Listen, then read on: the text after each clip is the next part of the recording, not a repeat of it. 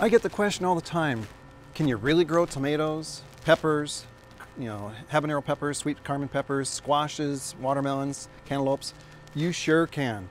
This system allows us to grow even more quantity, be more successful. These towers you see here have been growing since September, 6 months. We've been harvesting off these towers for 6 months. Look at these beautiful red peppers here.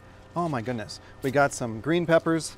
We got a bunch of different types of tomatoes. Here's a beautiful bell pepper, different varieties of tomatoes. This tower system will allow you to just grow any of these fruiting crops year-round. If you'll just go and protect them, like when we had frost, we covered these towers and we kept them producing year-round, even when it was cold out. Now granted, we live in Arizona, but if you do this on a regular basis, you'll see the power of the tower when it comes to growing all these fruiting crops in it. Some of the issues we see when people are trying to grow any of their fruiting crops, they let them become shrubs. Well, you've got to get in there and cut them back. So these towers got away from us. We've been super busy with all our seedling business. But if you'll trim them back and let airflow into the plant canopy, you can see how many tomatoes we have hiding in here.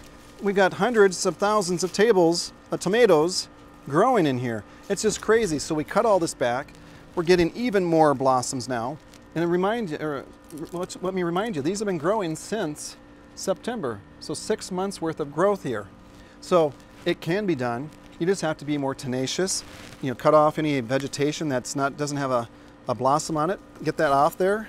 That way it'll push that growth more into the fruit. That's what you want. You want it to have all that energy going into the fruit so you can grow the fruit and get it as big as possible.